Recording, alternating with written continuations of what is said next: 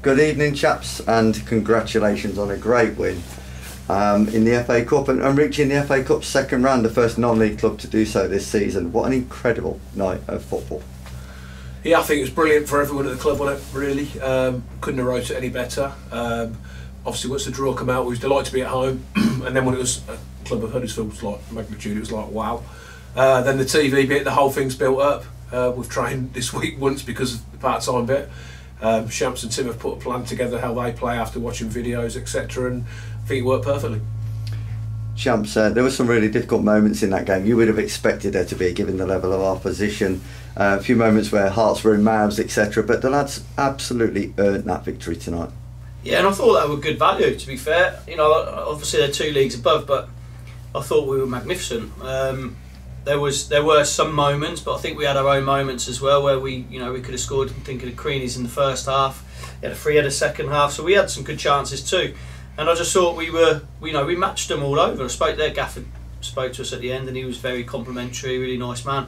And he said we deserved it. You speak to Ash Williams after the game, Dion Dublin. They all said we were in it, and we frustrated them, and we were hard to beat. And everything that we asked them to be on Wednesday, they put into practice, and it's worked. So sometimes it does, sometimes it doesn't. And tonight it's worked absolutely brilliantly. So we are chuffed, yeah, absolutely over the moon.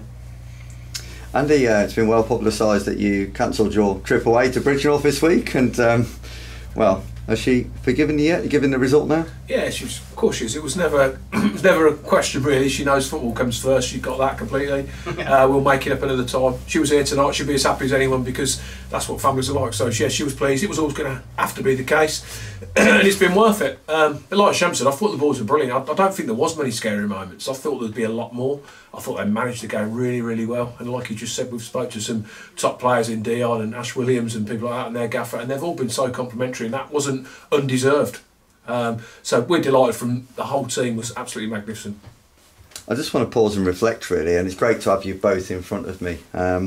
It's your third full season in charge now. First season was stability in the Southern League, then back-to-back promotions, now 16th in the National League after 16 games, which is miraculous really, and now second round of the FA Cup. Is this some kind of a dream? I think tonight epitomises everything me and Shams all try and bring to a club, and that is everyone in it together, whether it be top to bottom.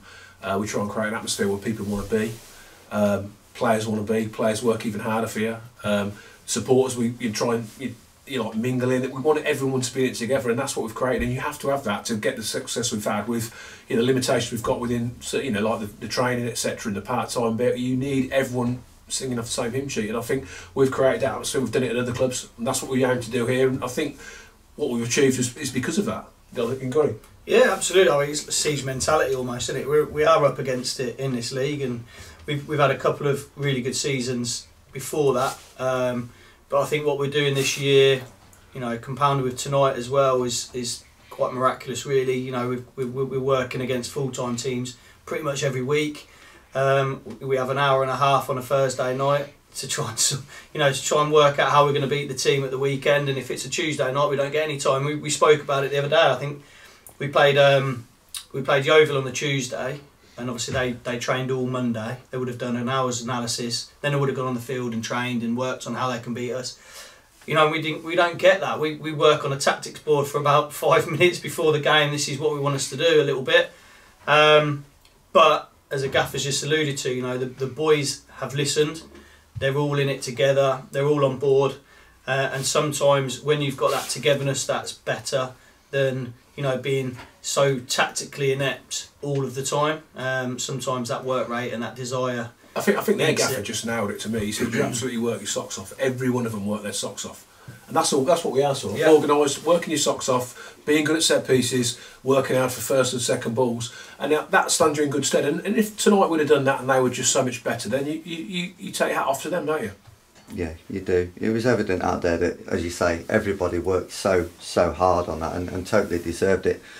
It was a joy to commentate through, and I think what hit me was the fact that you just alluded to it, Shams, that we're a National League team, but we're a part-time National League team. There's National League teams and there's National League teams, but for us to be where we are in the League A and B, actually now looking at speed Well, who knows who will draw in the second round of the FA Cup, but like I said, it all feels a bit surreal, a bit of a dream, and it's important that fans do get brought back down and realise the limitations that you guys face week in, week out.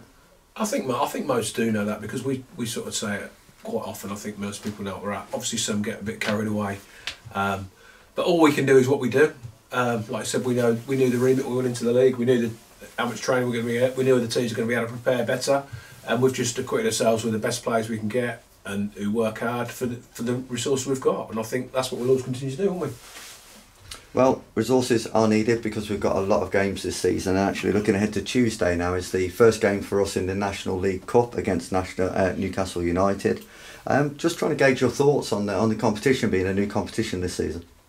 I haven't even thought about it. Not thought about it. So we've got to enjoy. I'll tell you what, I'm going to enjoy tonight, and then we'll worry about that maybe Sunday. We'll probably speak on the phone. One thing I'll say is we've got a group, and not all of them have took part tonight, but we've got a group that'll always put their bodies on the line, so it doesn't matter who plays within that group. Obviously we'll mix it up for that cup because you have to.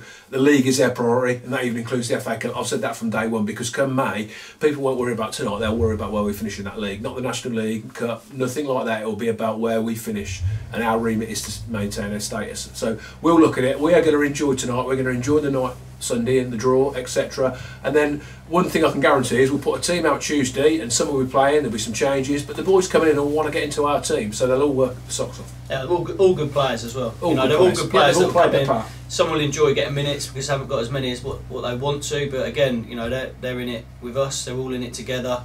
So it'd be nice to get them some minutes on Tuesday. They have to be in it together, so they're ready. Because even when we set, Shamps and Tim set stuff up on a Thursday, and the others who are not in the 11 have to be the opposition. So we need them to play their part, because if they don't, it doesn't work. And they also know that it could change at any point, and they can get in that 11. So they're all completely in it together. Okay, that's it then, fellas. Thank you, Magic. We'll catch up with you again soon. Brilliant. Thank you. Thank you.